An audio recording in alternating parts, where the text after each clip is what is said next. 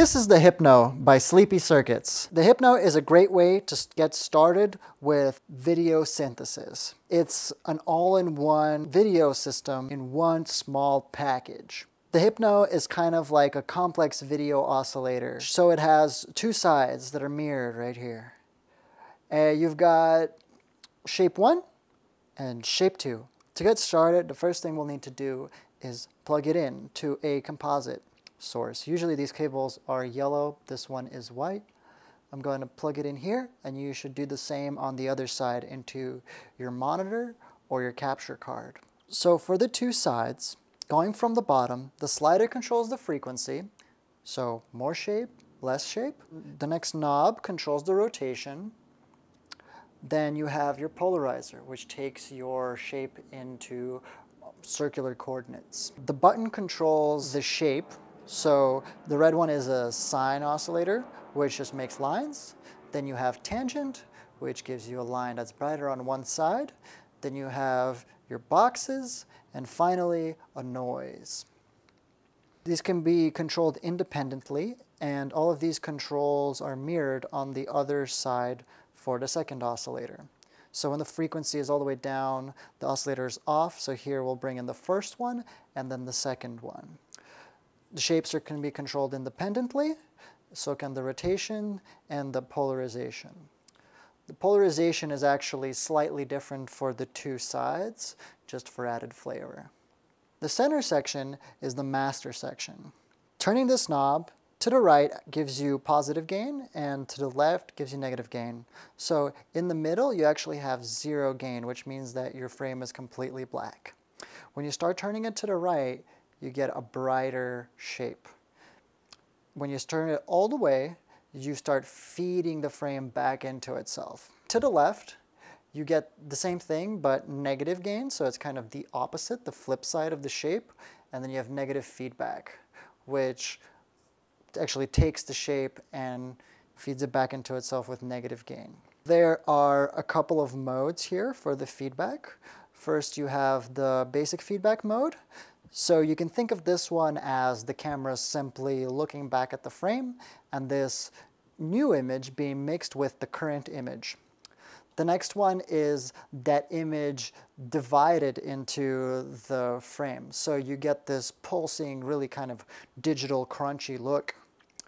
The next one is feedback, but you can think of the camera as zooming in for this one. So you get a nice tunneling effect when you start to turn up the feedback, negative and positive here. Final feedback mode is a rotating zooming feedback mode. So not only is the camera now zooming into the frame, it's also a little bit off axis. So as you turn up the gain, you get kind of these nice flowery, more galaxy-like patterns.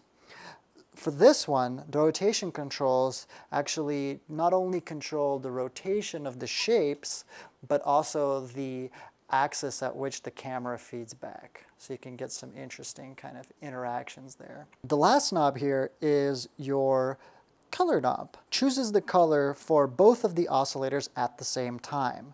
So it chooses a color for oscillator 1, and then actually based on a palette chooses a complementary color for the oscillator 2. So this goes through all of the colors. It kind of goes through the color wheel, so you can see how it's green here and then green again, but in between are all of the different colors. So this allows you to quickly select and change the mood of whatever you are playing.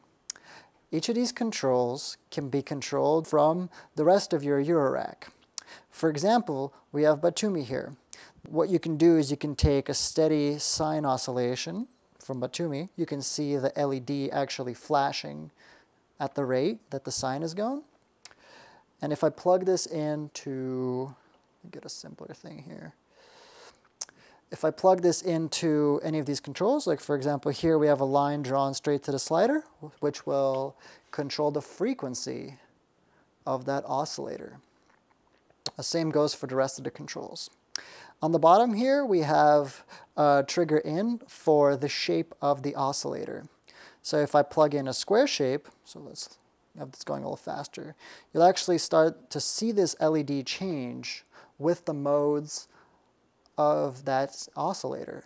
This allows you to very quickly add a nice rhythmic element to whatever your patch happens to be. And also changes the lights in a cool light show. Advanced controls. If you hold one of the buttons on each of the oscillators, the LED will start flashing. This means that your controls are now in an alternate state. This is now your speed control. In the middle has the oscillator standing still. If you take it up, the oscillator starts to move in one direction. If you take it down, this oscillator starts to move in the opposite direction. You can control these independently for the two oscillators and get some interesting mixing when you add it to the feedback and all of those kinds of things. Hold the feedback selection and you can see how these are red. If these turn green, this actually starts to take the feedback frame and feed it into the shape of that oscillator.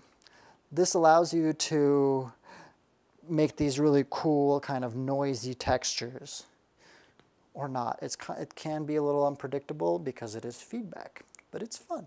There you have it.